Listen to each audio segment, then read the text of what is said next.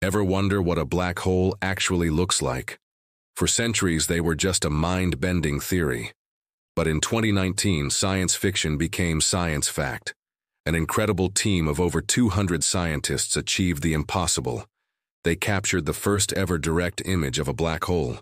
So, how did they do it? They couldn't just build one giant telescope. Instead, they created a virtual one, the size of our entire planet.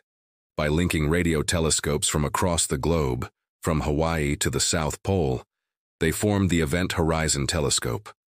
This network synchronized its observations with atomic clock precision, gathering petabytes of data.